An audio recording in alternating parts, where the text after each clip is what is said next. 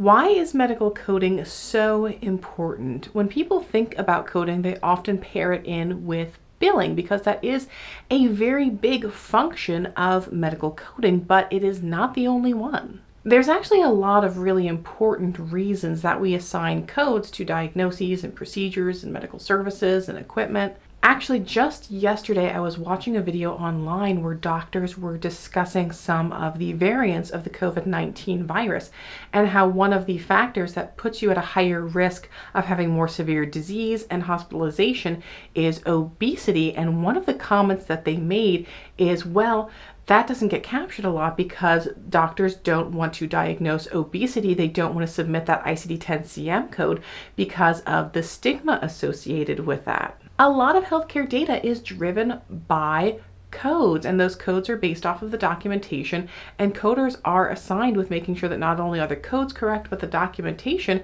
is reflective of the service that was actually performed.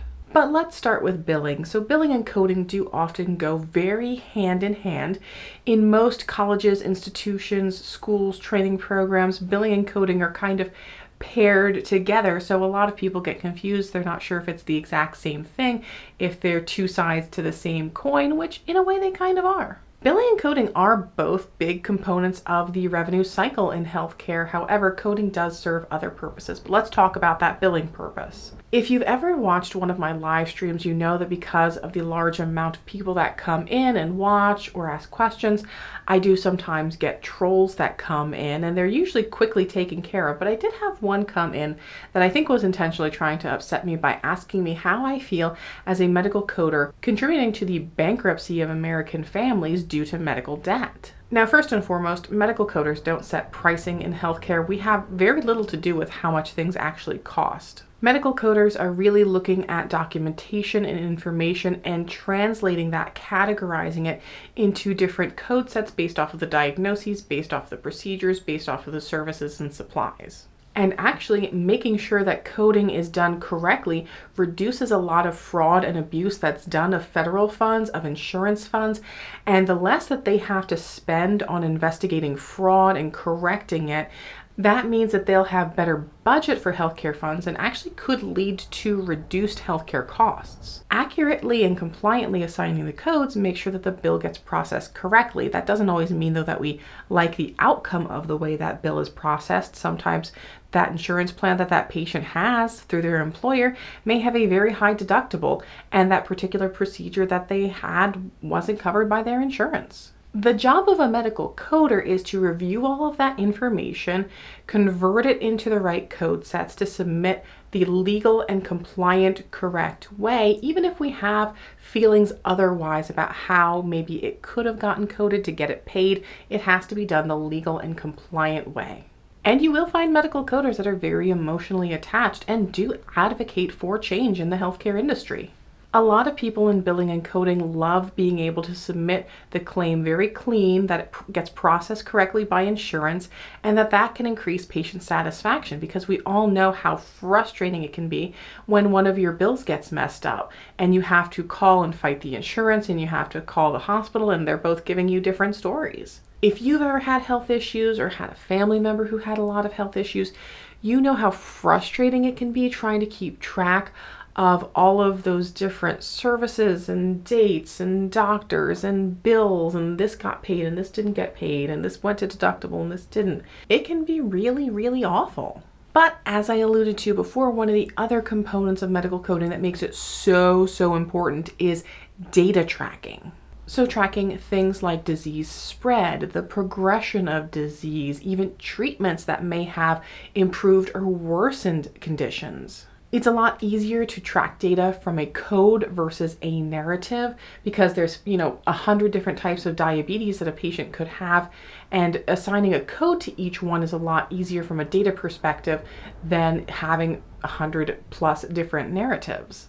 So let's say, for example, a patient has diabetic hyperglycemia, which is E11.65, and then they have diabetic counseling training, which is tracked through HCPCS code G0108. And then we see after that, they were assigned back to code E11.9, which is uncomplicated type 2 diabetes.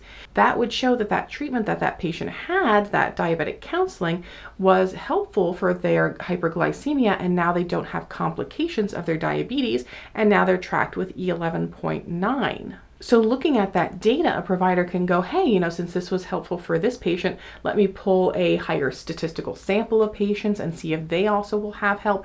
Let me run a trial and see if giving this service to all of my patients that have hyperglycemia will improve their outcomes. And if it proves to be effective, then we will push more treatment towards that. And not only treatment, but we know that we need to possibly push more funding for that treatment. The codes also help us plan for budgets of how much money we need to take care of patients based off of their healthcare costs and predicted future healthcare costs. Going back to our E11.9, our uncomplicated diabetes, so if we know statistically a certain percentage of patients are going to develop different complications and how much they cost, we can predict over the next 5 years, 10 years, how much healthcare costs are going to be consumed by these patients. Or we can say, hey, these amount of patients are healthy. Statistically, this percentage of them are going to develop an acute condition within a year or a chronic condition within a year. That's how much this is going to cost. When you hear those articles out there like, oh, the Medicare budget is going to run out of money in X amount of years, that's how they're able to abstract that data based off of the codes, based off of how much the costs are, and predicting how much that is going to continue in future years.